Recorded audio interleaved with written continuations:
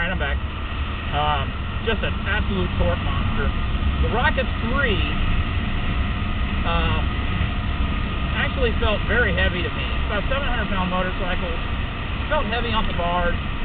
I'd never ridden anything like that before, so it may have just been the first time. And I had just come off the street triple. So you're going from a 300-pound motorcycle to a 700-pound motorcycle. But it just, I don't know, I didn't really like the way it rode. The power was unbelievable. I mean, 700-pound motorcycle, and it's doing 0 to 60 in 3 seconds with a top speed of,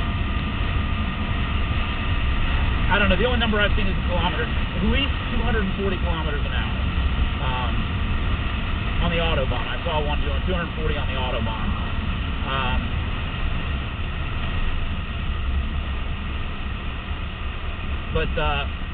So I rode that, and then the next year I rode the Rocket 3 Touring, and that is a fantastic motorcycle. Just absolutely fantastic. It's amazing how the same bike, basically the same bike, can feel completely different. And I mean, it's not the same bike exactly. They changed, the frame's different, the rake on the steering is different. The engine's the same. They actually detuned it a little. Bit because the Touring has got a narrower tire compared to the regular Rocket, and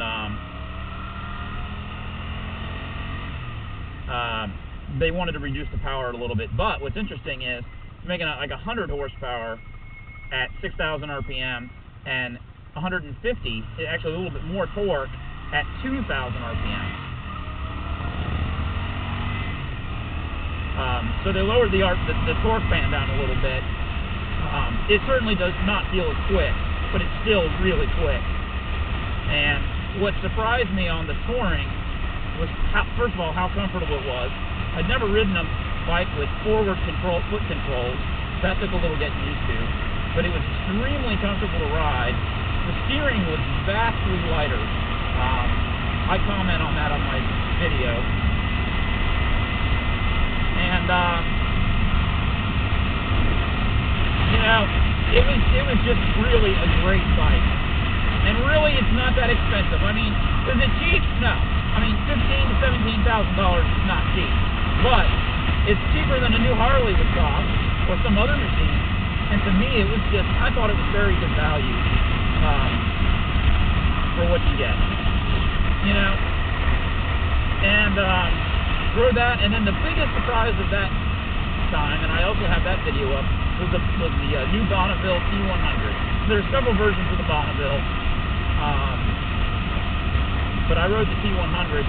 That also is a fantastic, just go everywhere, do everything bike. I mean, the power is, it's like almost 900 cc, but it's only making,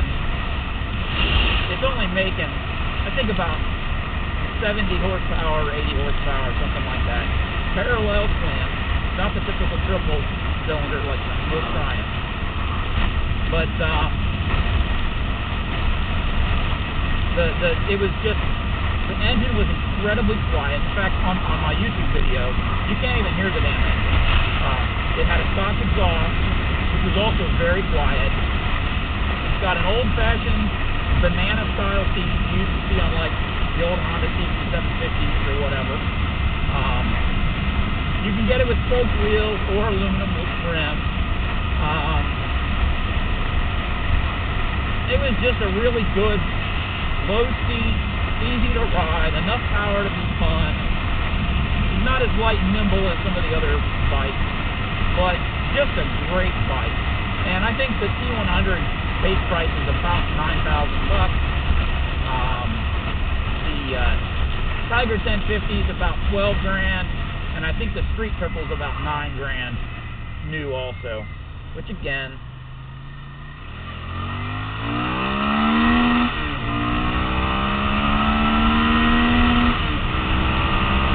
not really that much for a top-of-the-line new motorcycle.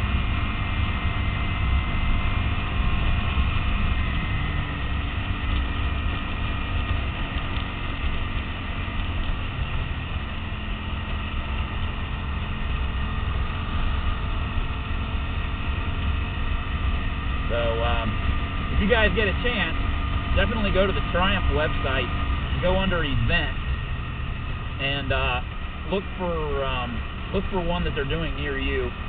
Make sure you check the restrictions, because I think you got to be 20. There are some restrictions. You got to be 25. You have to wear a certain type of gear.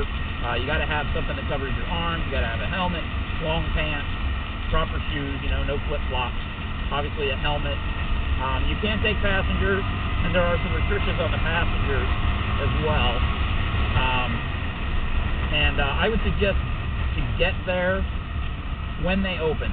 So, you know, if it's in Indianapolis and it starts at 10, you know, don't leave Cincinnati at 10. You need to be in Indianapolis or wherever the city is. Be there a half an hour or more before they open, so you can get your name on the list. That way, make a whole day of it and ride as many different things as you can. They don't care. They're out to just please you, you know, and let you see their motorcycles. They'll let you ride everything. And you can ride it multiple times as you want. They don't care. So, the only bike I rode there, and I didn't like, and this was the first,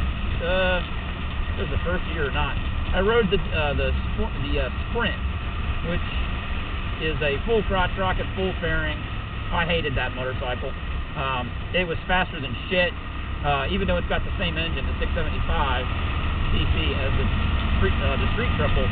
It was making way more power, and it was a monstrous horsepower, but I hated it. I mean, I got done with it. It's about a 20-minute, 25-minute ride, and I was ready to get off the damn thing. I found it very uncomfortable. But that's me, you know. Your mileage may vary, as they say. They got a new one called the American, something like that. So they've got just about any bike you could possibly want, from standards to cruisers, several variations of crotch rockets, naked crotch rockets, which is the Street Triple. And you know, if they don't, you can't find a bike that you like, you got issues. All right, enough about Triumph. I'm riding a Honda. Sorry, guys. And looks like we got a Harley guy up here. Going a little slow, but that's all right.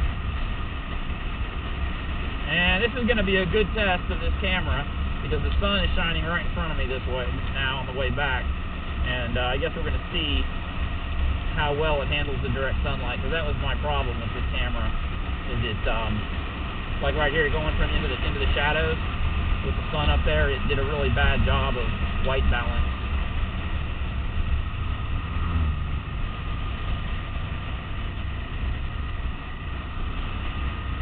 All right, the next place I get to that's straight, I'm gonna stop the video and restart it. It looks like this is gonna be a more leisurely ride back. All right, I'll do it right here.